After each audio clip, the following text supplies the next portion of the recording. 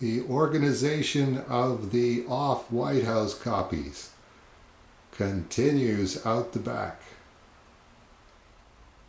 Someday soon, this bench and this bench will be fitted together and the marathon autographing session will begin.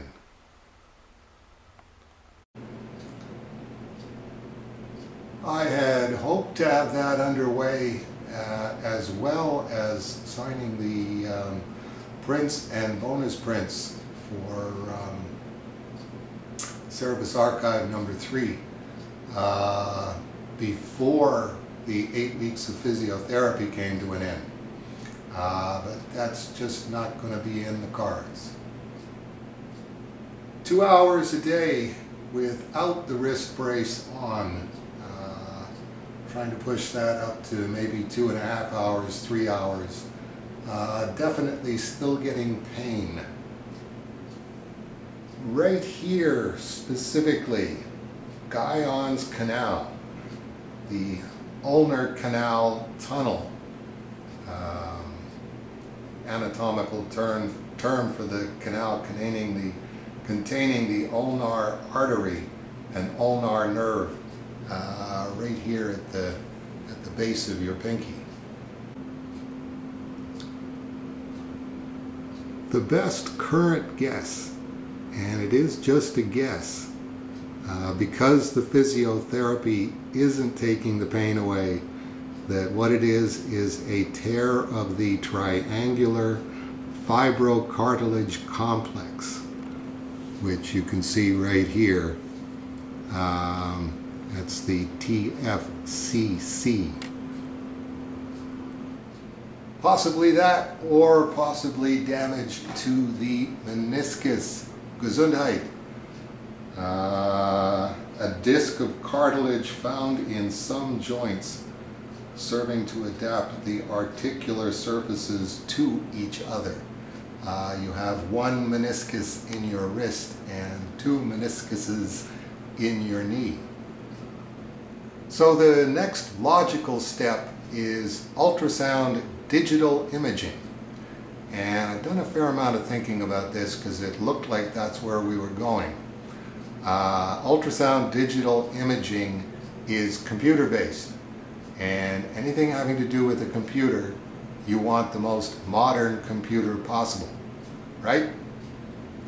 Same reason that nobody wants to buy a rotary dial iPhone. So the problem, as I see it, is that in Canada, a physiotherapist can't call for a ultrasound digital imaging. So what I think we need to do now, and I'm hoping to get as much participation on this as possible, is for some of you to do as much research online as possible as to where the most modern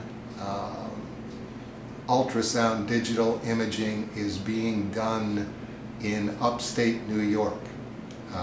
Buffalo, Rochester, Syracuse, Tonawanda, Niagara Falls, New York, any place that there's a clinic or whatever that has 2015 digital imaging available. You walk in off of the street, you make an appointment, you walk in off of the street, you get the ultrasound shot on 2015 camera, and you walk out with a disc or a jump drive that's got the digital imaging on it. We just don't have anything like that in Ontario. Or maybe we do, I don't know. It's a very strange country. I know Quebec has clinics that you can go into and just pay for medical coverage, but that's because they're Quebec. Quebec can do whatever they want because Canada can never say no to Quebec about anything. There used to be clinics in Ontario, but I don't know if there are clinics in Ontario and they're certainly not going to publicize them, that you can just walk in off of the street and get an ultrasound image done on your Visa card, or actually the Aardvark of Anaheim Visa card.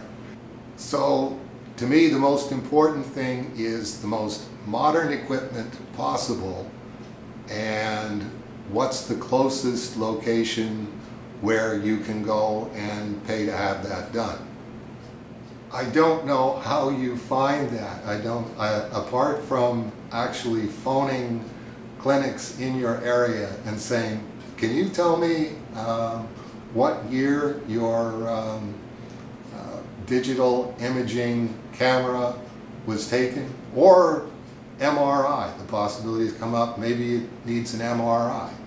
In either instance, you always want the most modern computer equipment possible. Or maybe you don't. Maybe there was this incredible advance in digital imaging back in 2010, and all digital imaging since then has been absolutely perfect. So as long as it's 2010 or more recent, Bob's your uncle. I don't know. I hate this stuff. I really, really, really don't like computers. And every time I turn around, whether it's trying to get the negatives converted or whatever else, here I am having to make life and death decisions based on computers. It's enough to drive a guy around the bend. It really is. I'm kidding. I'm kidding. At this point in my life, work is just something that I do in between my prayer times. It's all interesting work. It all has to do with Cerebus, or it has to do with the strange death of Alex Raymond. I can't draw right now. Okay, I can't draw right now. Not much you can do about it. So I'm writing, basically, writing and road mapping Strange Death of Alex Raymond. Getting very, very proficient at typing with my left hand. If I can never draw again, I can never draw again. I will be perfectly happy doing the road map of the Strange Death of Alex Raymond, coming to the end of that, whenever that would be, a year from now, 2 years from now, and just saying, well, hand's still no good, still can't draw, so I'm going to go off and do something else. Like I say, it's just stuff to do in between my prayer times.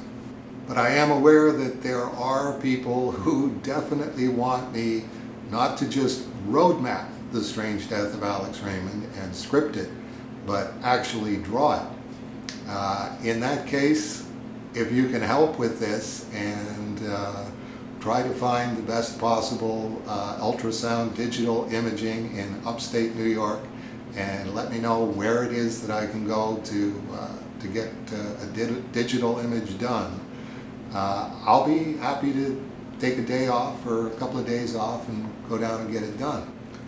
And then, if we get to that point, it should get pretty interesting, because what I picture doing with the ultrasound digital image is posting it right here to a moment of Cerebus, and anybody can download it who wants to download it, and can take it to anybody that they think is either a surgeon or an acupuncturist or whoever else, and say, what do you think's wrong with this guy's hand, and what do you think needs to be done about it?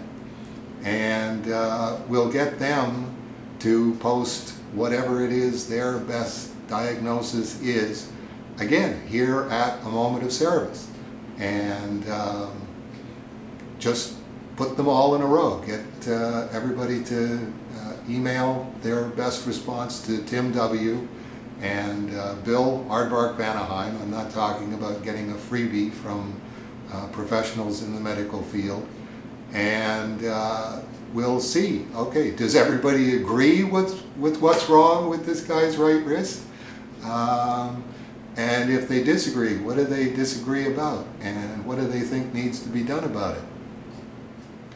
I have to say that I do think that whatever it is, it's a microscopic spot. That's where I have to tilt my hand and put the tiniest pinpoint on the paper to get those tiny little Al Williamson, Neil Adams, Alex Raymond lines to come out of the pen. I've had the physiotherapists and other people tell me about people that they've treated who play guitar, and they just taught themselves to play guitar a little bit differently, and then eventually they could go back to the original way of playing guitar. I don't really know how to say. A guitar string compared to a Hunt 102 pen nib is about the size of a horse's leg.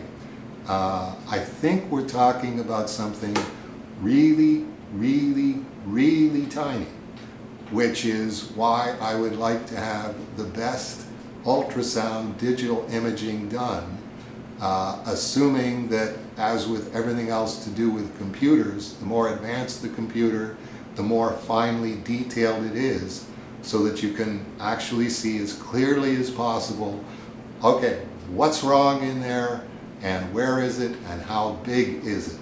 And I pretty much guarantee you it's not going to be the size of a guitar string, or even going more extreme than that. You know, people who are treating baseball players. It's a baseball bat. It's not a Hunt 102 pen nib. I don't mean to pull fine-tuned rank on people, but if it's my wrist that's at stake, I'd rather just leave it the way it is than have it treated as if a Hunt 102 is the same thing as a baseball bat. No offense against baseball players. Okay, really boring weekly update this week, but we'll see you next week. See if we can make it a little more exciting. And right now I got some more left-handed typing to do.